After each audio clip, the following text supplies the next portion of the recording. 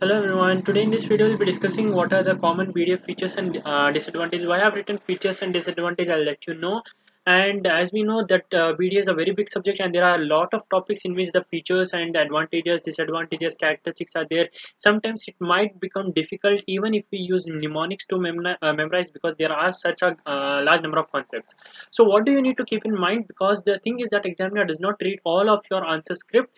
He just looks at what are the things you have written as key points, and if they are found relevant you will be getting marks.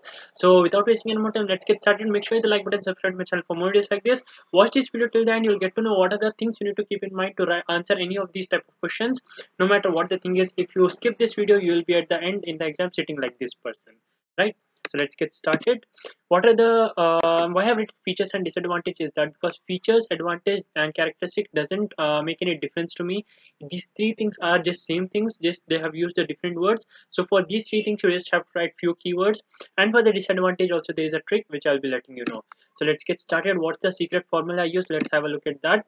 Basically, what does features mean? If you have something, features means what are its what differentiates it from different other things, right? If you talk about these features of this chemical, it's in purple color. You talk about the feature of this chemical, it is in yellow color, right? So the features means what is its smell, what are its characteristics. Again the same thing comes, and from features only you will be getting the advantages or disadvantages.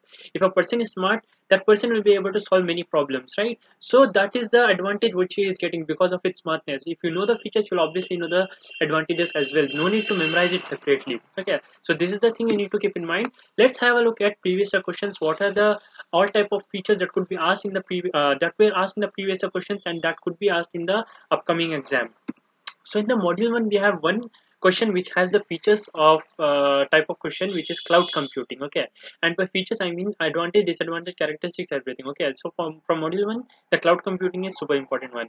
From module 2 we have two questions which is regarding Hadoop and MapReduce. From module 3 we have five questions which is the longest module: NoSQL, key value store, document store, SN architecture, MongoDB and Cassandra DB. And module 4 we have two questions which is Hive and Pig, and module 5 is having no questions regarding the features, characteristics, disadvantage, advantage and all. So let's have a look. What do you need to keep in mind? So you need to process something in your brain and keep it with you till you get up from the exam hall after writing the BDA exam. Let's have a look. What are the features and what do they have in common? Be it the cloud, Hadoop, MapReduce, Hive, NoSQL, key value, document store, shared netting architecture, MongoDB, Cassandra DB. We just have to remember a few keywords which I'll be displaying on the screen. First, you have to remember it is scalable. Whatever the thing is, the feature is its advantage, and what is its betterment. Big data means you'll be having a large number of data, so it must be scalable. That's the first feature. Second, you have efficiency. If you don't try to memorize this, just listen to me what I am telling.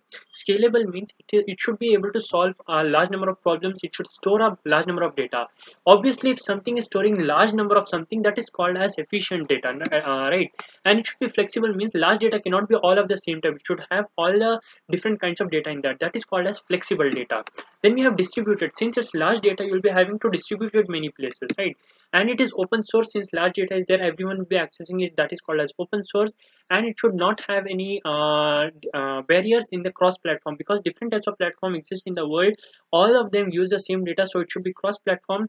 And if there happens to be some error, it should be tolerant, and it should be independent. It should not be dependent on some other features as well. So that is the best thing what thing can have. Like, it is independent of other features. It should be fast and easy, then it is only called the best features, and it should be causing low cost. Okay, so these are the features. As well as if you see one feature, you can write the advantage and disadvantage as well.